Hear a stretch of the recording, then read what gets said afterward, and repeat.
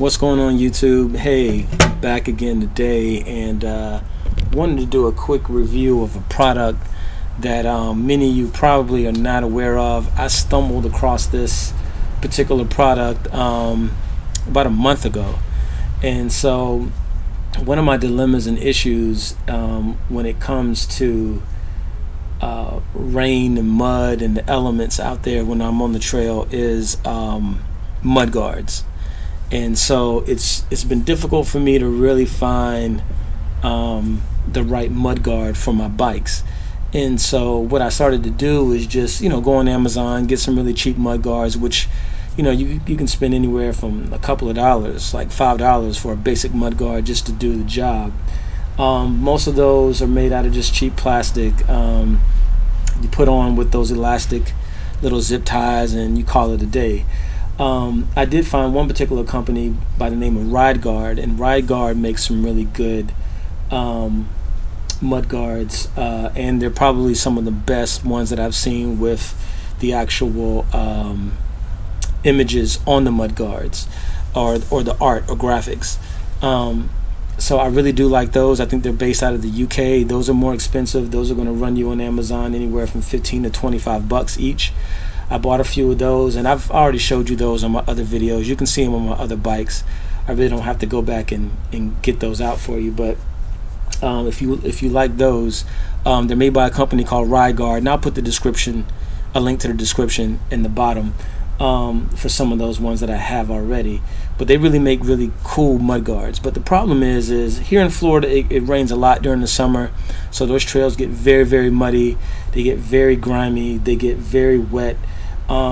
And if you saw one of my last videos when I took the Epic out on the first ride, it had rained earlier that morning. It didn't even rain that hard, and you saw like my bike was completely filled with mud and grass and dirt and all of that because of it. So one of the issues that I'm having is a lot of these mud guards don't really protect me that well. The bike may not get that muddy up front, and I only use a front mud guard, but the problem is that it kicks back up at me, and then I'm getting dirt on my shirt, on my pants, on my shorts, and I don't really mind getting dirty, but the problem is when I get back in my truck, then that dirt now smears on the leather, it smears on the interior and on the doors, and it just becomes a mess. And so I was determined to find the proper mud guard that didn't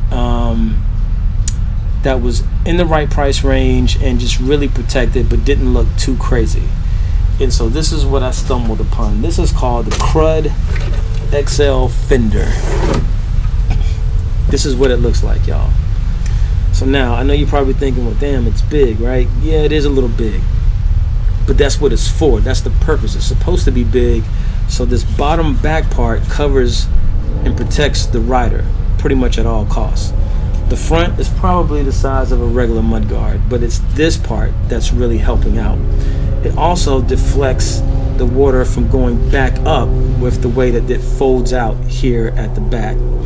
Now, this is very, very light. First off, I don't have a scale to weigh it, but this thing is like super light. It's just a little flimsy piece of plastic, but it's not heavy at all. This isn't the type of fender that I would put on my Epic or any cross-country bike. I wouldn't even put it on a I don't know, I guess you could put it on an enduro bike.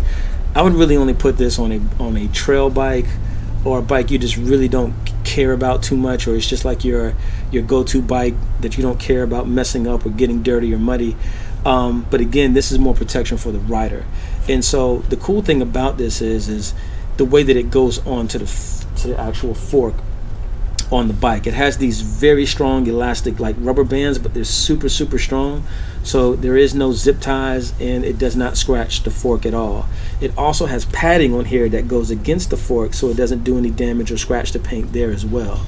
This piece is like just a piece of plastic, and the rest of this is more of a harder plastic. This is rubber though. I'm sorry, rubber is what I meant to say, not plastic. This is rubber, and this is pretty much the hard plastic, but it's not that hard. As you can see, I'm still bending it and twisting it because it's very light. What I would like to do, and what I'm probably going to do, since I bought two of them, I'm going to put these on my Colorado. Well, I already put one on the Colorado. I'm going to show you in a minute, and I'm going to put the other one on the Colorado back the one that I have at home in North Carolina. But I'm probably going to paint these.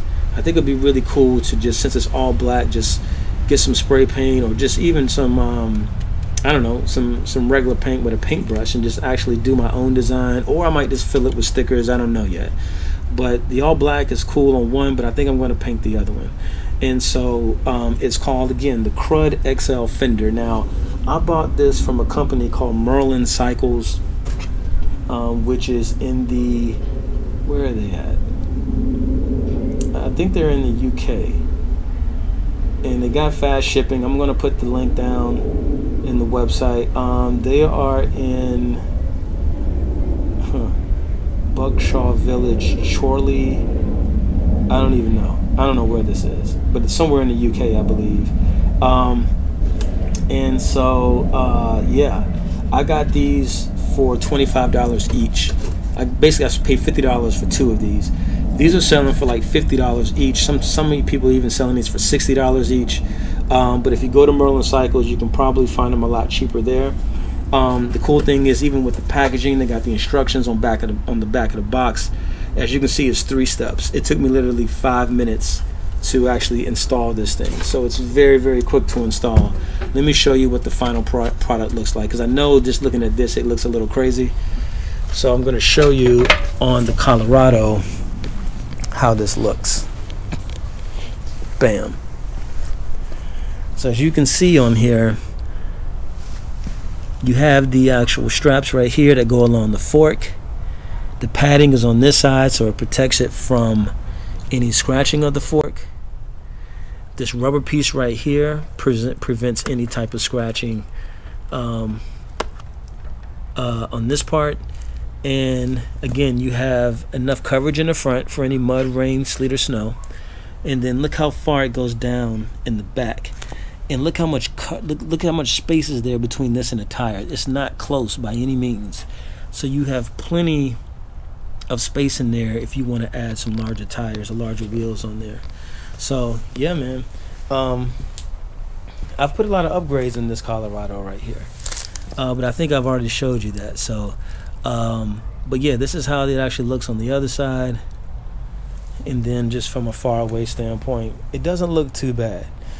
It looks like something that would go like on a dirt bike, and of course dirt bikes have those, but for the riding I do and for this type of bike, this is like my go-to all-around, you know, bike that I just don't, I mean, I care about it, but it's just like, hey, I don't care if it looks crazy on this bike, you know what I'm saying? Because this is where I really need it. This is the trails that I really ride that are more muddy and gritty and rainy and wet and all of that. So this is the one that I really need it on more than any other bike.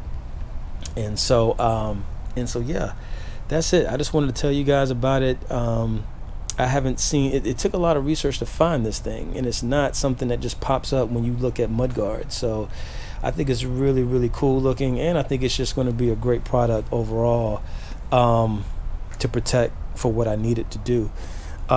Still got the Minions DHF, the DHR2s in the back. Other upgrades I've done, the Chester pedals I've already talked about. There's the cool change storage in the back. I got this is actually a carbon race face handlebar as well. This one, even though it does have a long stem, I'm just going to keep this one just because this is a bike, again, that I'm not really trying to do any type of performance things on. Oh, and I also added the race face crank boots on this one as well. Oh, and I also upgraded to an NX